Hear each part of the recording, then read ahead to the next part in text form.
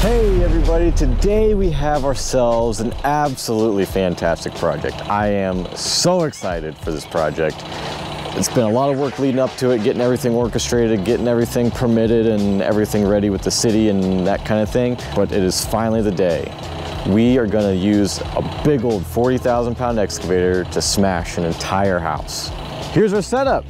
We got this big old rental machine. I got that thing hauled in on a semi here, and we're gonna get busy here in just a moment. I've done lots of demo for other contractors when I work for other people, and I've also done a few of my own smaller projects. This isn't the first house, but this is probably the biggest house I've done.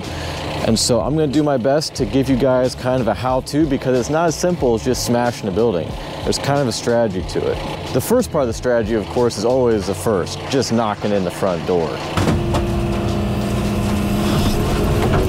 Wow, it's stronger than I thought it would be.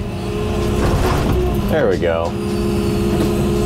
So an important thing to consider when you're just getting started here is that you want to be pushing everything into the house. We don't want to make this mess bigger than it is, or bigger than it has to be, because we don't want to find ourselves picking up a bunch of debris around the outside.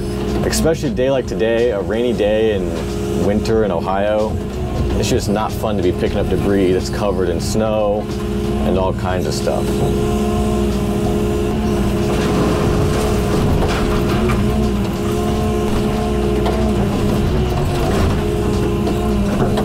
The corners are typically the strongest, as you can see. So we got to work our walls in a little bit on each side of this one. The starting point on a house is often determined by the access to the house. This is the biggest, most exposed corner for this house, and so it's therefore the easiest to get started on.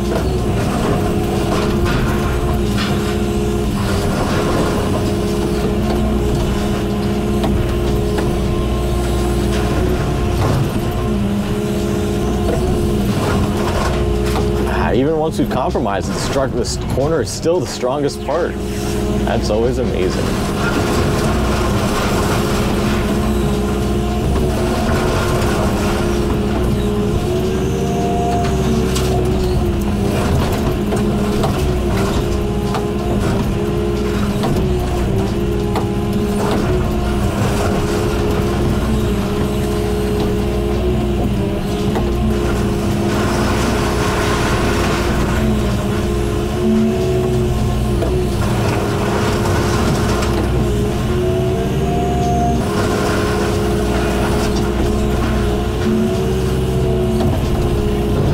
It is important that as we go along here, we want to try and kind of break things up as we tear them down. Once debris is knocked off the house, it's rather difficult to get it to be smaller. You can kind of crunch it up a little bit with the thumb, but it can still be a challenge. So we try to rip it off in smaller pieces and not try to knock in whole walls and that kind of thing. We want to take little bites.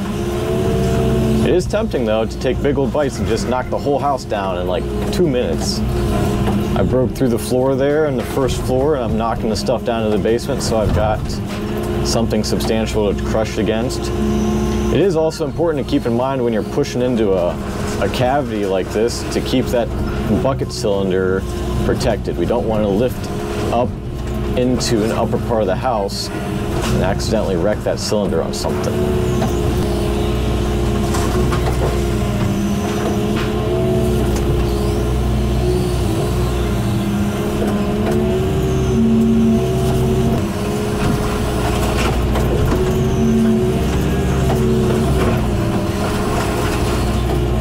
See if we can pull this porch roof on into the project here without getting it out in the yard.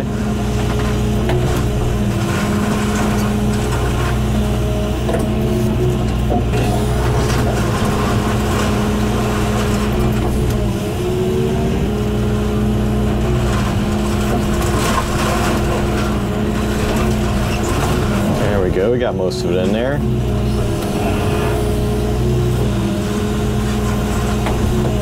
Sometimes it's important to keep materials separate.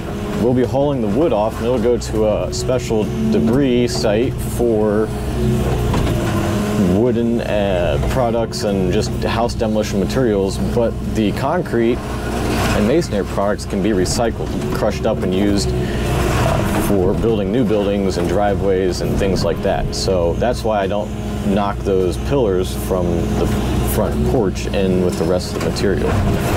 Try to keep those separate and keep them sorted. As we're getting along here, I just always think it's neat to observe a house when it's like partially taken apart. Like, this was an upstairs bedroom, all paneled in nice knotty pine. This was a downstairs bedroom, had some nice wood baseboards and some wallpaper, or at least it was nice once upon a time. Unfortunately, this house was lived in by coons for the last 10 or 15 years, and they kind of ruined the place.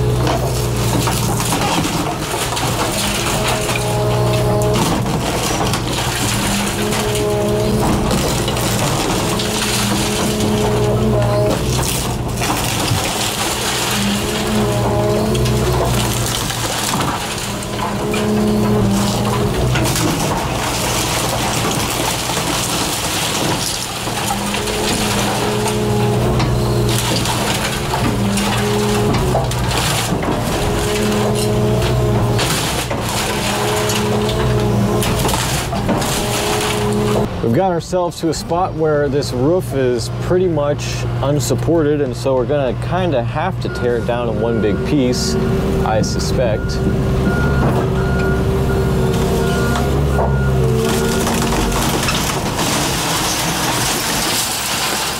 There we go.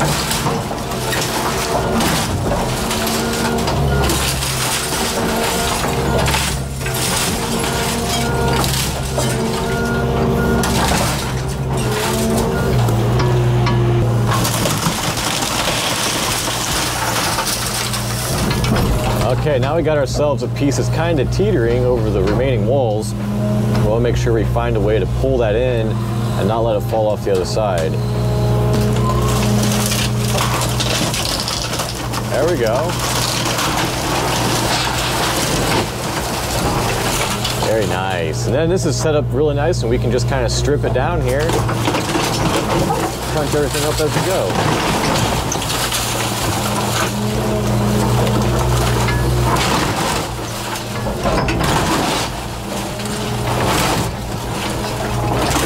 Houses that are built out of dimensional lumber are much, much easier to crunch up and get into small pieces than houses that are built out of OSB and plywood sheathing. That's much harder to break up.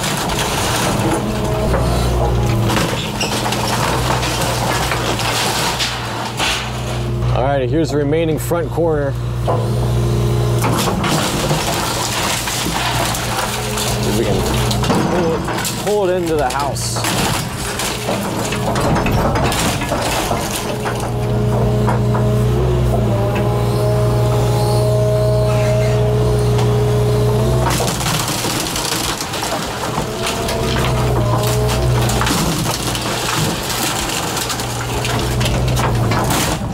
All right, here's the final front corner. We really don't want this to go away from us, so we want to make sure we pull it in. And when we take the corner away, we're going to take away a lot of structural integrity from that other side. So we kind of want to nibble away at it here.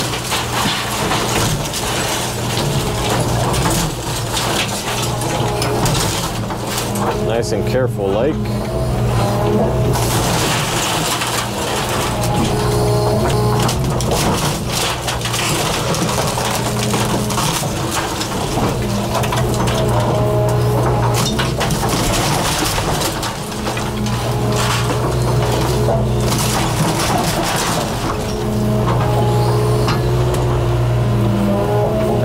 Out. Oh my goodness, I can't reach it. I'm going to go forward just a little bit. There we go. Now we can reach it. We'll pull it in.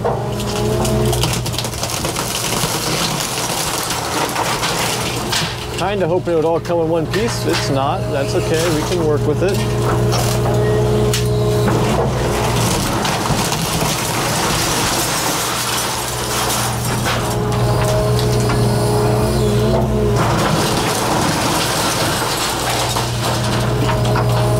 I'm might take a few minutes and go ahead and munch this up before we get too carried away and get too much of it down and it's too hard to munch up.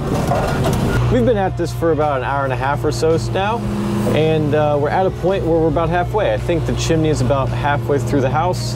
You can see it there, and there's a little bit of an extra bathroom on the back, but that's probably similar to the porch being on the front. So if that gives anybody a time reference of how things are going, it's pretty quick.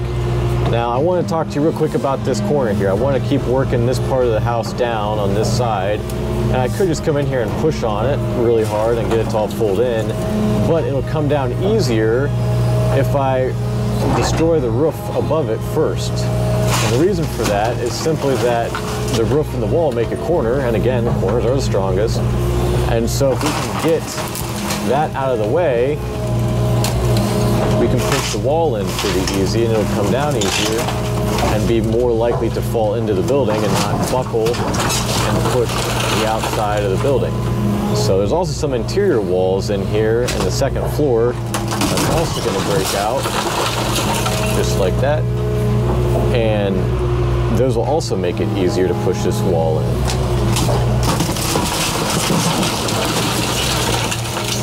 All right, I got the roof all pushed in and got that second story kind of messed up a little bit.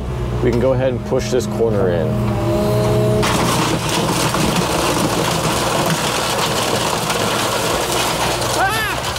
And lo and behold, it still flung some stuff back out at us, but maybe it wasn't as bad as if we had done a little surface area.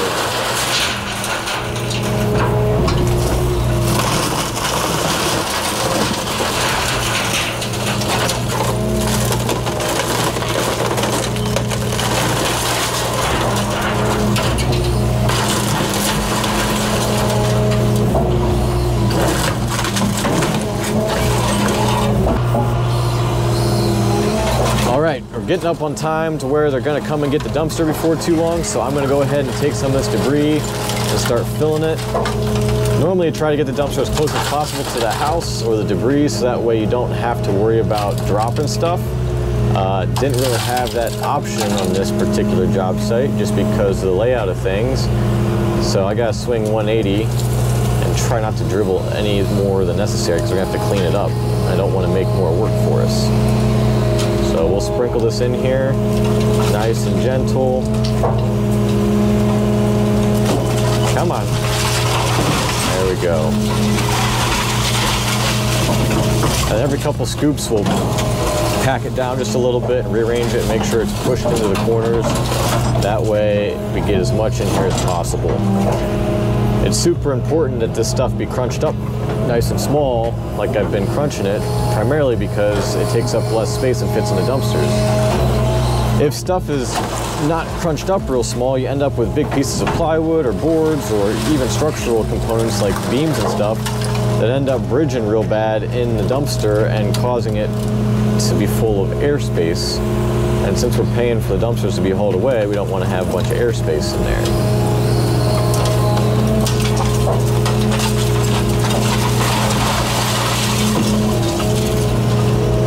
All right, we got our first dumpster full and they've come to pick it up with the truck.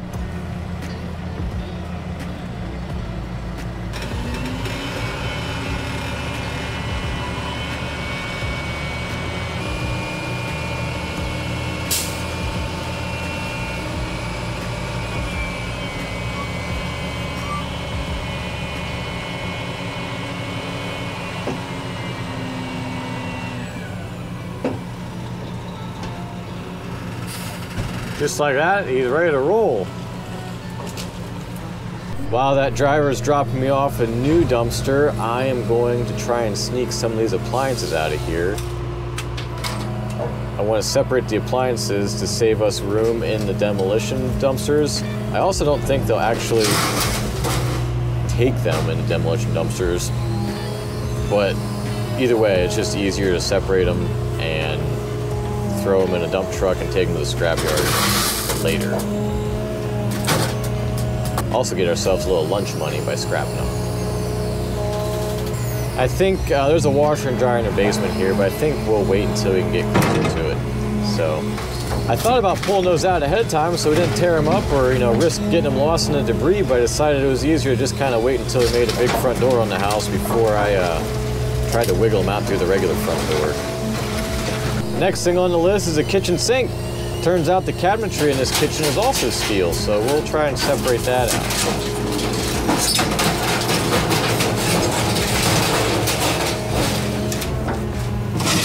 Oopsie.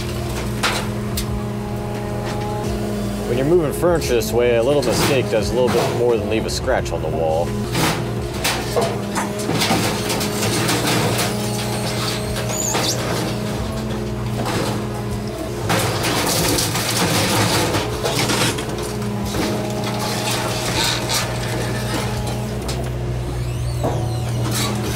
Drop it in here, sort some things out, pick up only the metal piece, we'll add it to our collection.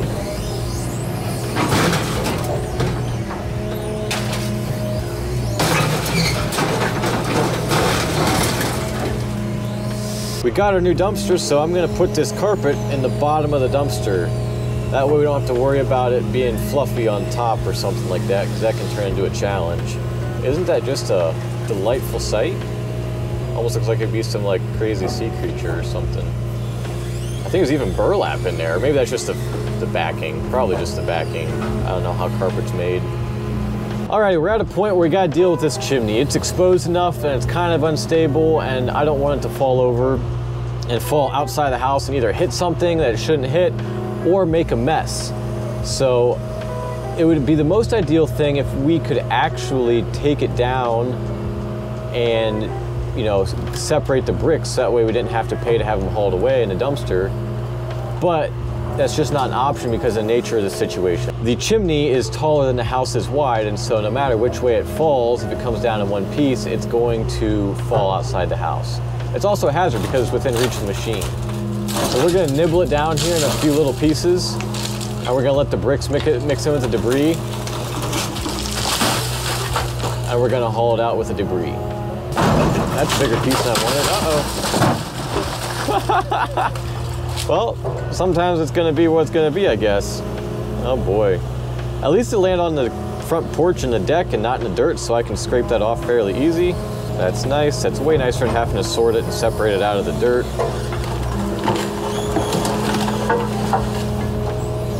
This does make the debris a little heavier, and some dumpster companies charge by weight, at least if you go overweight a certain amount on the dumpster.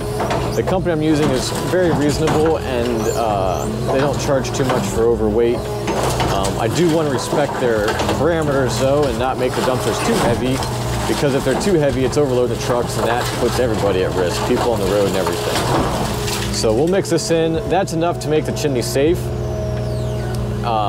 So we won't mix any more in right now, and we'll try to get the rest into another dumpster or separate it completely later.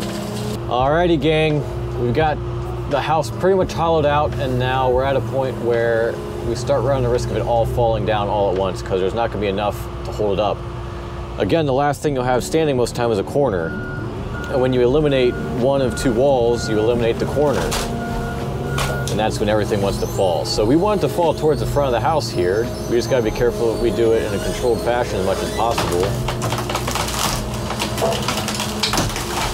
We don't endanger ourselves or the machine.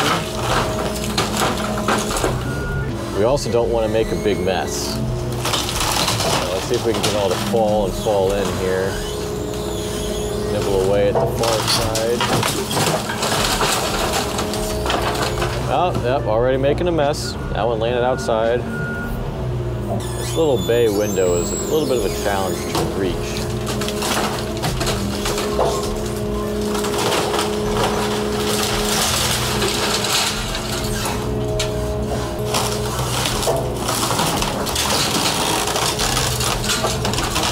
Okay, as I pull it off, there's a chance the roof might collapse, so let's back up a little bit here.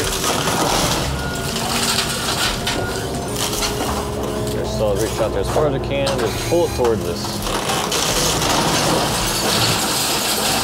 Wow, I can't believe that thing is holding itself up. That's incredible. Let's deal with this mess we made on the floor here, get it out of the way so it doesn't just get buried and therefore make it harder to crush up.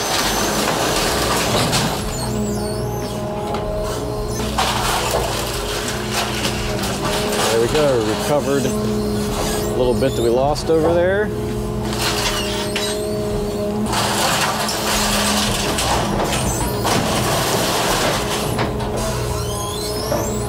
We're gonna try pulling down on this now. It would be our preference that it came down in little pieces, but I kinda don't think it's going to.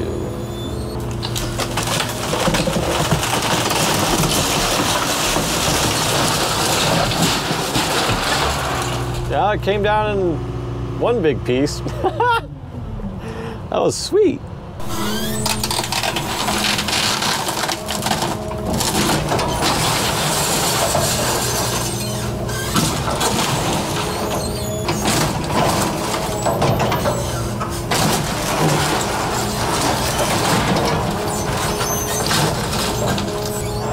All right, I'm gonna break this stuff up and then we'll do the same thing with what's remaining in there.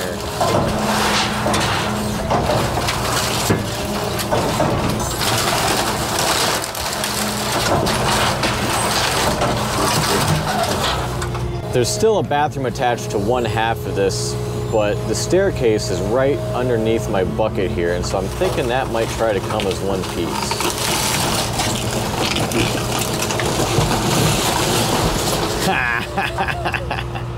That was awesome. Yep, and there's the bathroom, what remains of it. So go ahead and break this up and we'll smash that too.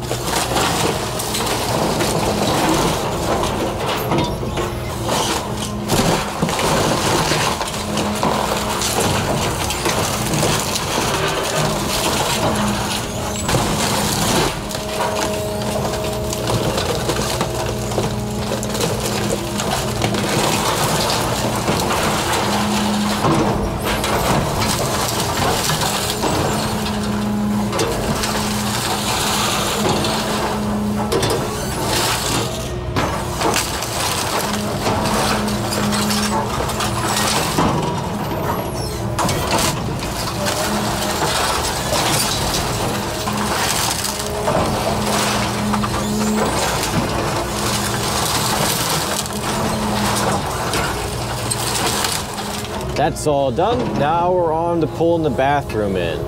So I can't reach it from outside the building here. All I can do is reach that awning, and if I hit that, it's just gonna fall off of there. What I really would like is for this whole structure to come into the basement in one piece. So that'll help keep the mess localized to the basement where it's easy to clean out with the machine. So to get over there, what I'm gonna do is I'm gonna drive out on my trash pile here, and that should be functional in two ways. It'll get us closer, but it'll also kind of break stuff up. Although I've already got it broke up so much, I don't think it's breaking up anymore. It's pretty standard to drive out on a debris pile for a house demolition, just because you can't reach it all. I kind of been trying to avoid it because it also tends to fill up the tracks with debris, just make a mess out of things. But it turns out it's gonna be necessary for this. At least it's easier than driving the machine all the way around the building with the different piles I have made for scrap and that kind of thing. So let's see if we can grab this. Stick all the way out. Kind of twist in. It looks like it wants to come.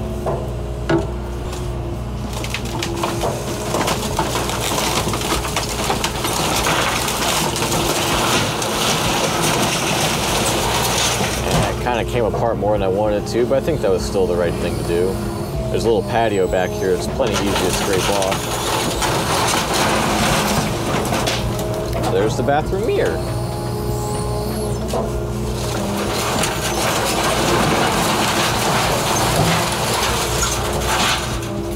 Should be able to pull this the rest of the way in. Actually, no, I'm going to break the stuff up underneath here first, because if you get too much piled up, it gets kind of hard to break it up easy. The last little bit coming down.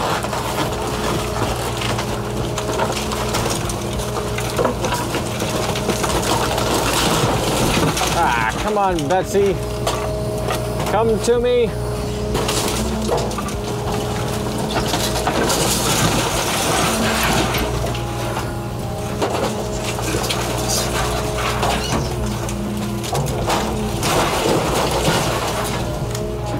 Ooh, is that a cast iron tub? Maybe we can scrap that. Nope, it's just fiberglass. Oh wait, no. That is cast iron. Very nice. See if we can grab the floor here and pull the rest of it in. Nope. Oh my goodness, that's gross. I don't even know what it is, but don't look fun.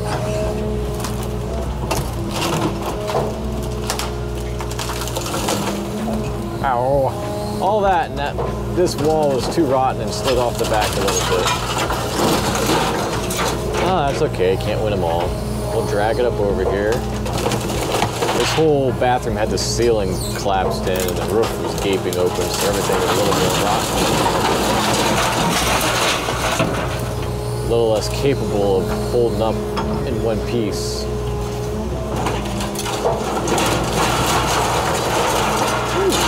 Grab that aluminum real quick.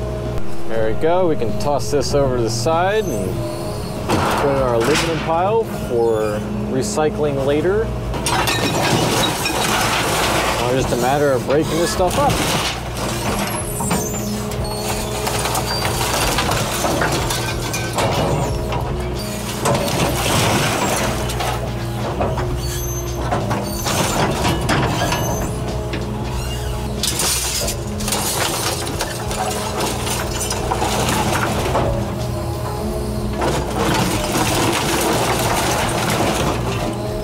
All right, we got all that down and pulled into the hole. Just gonna break it up and then we just gotta load everything out. Well, there we have it. Got everything all loaded out, everything all cleaned out. I got down in there with a shovel and a rake and cleaned out all the corners and everything, so there's no more demolition materials in the basement. Got them all loaded up in a dumpster behind me to be hauled away. Now we just gotta break up the floor so that way water can flow through it, and break up the walls so that way if anybody's ever digging in this area again, it's not a big deal. They don't find some big chunks of concrete that they can't easily dig through and stuff like that, because that would be a pain for somebody later down the road, and we don't want to make problems for other people. Hit that like button if you think this video earned it, and also if you like this kind of content, don't be afraid to subscribe. Both those things help this channel a lot and really encourage YouTube to put the videos out there for other people to see. I had a lot of fun on this project. I hope you did too. We'll see you next time.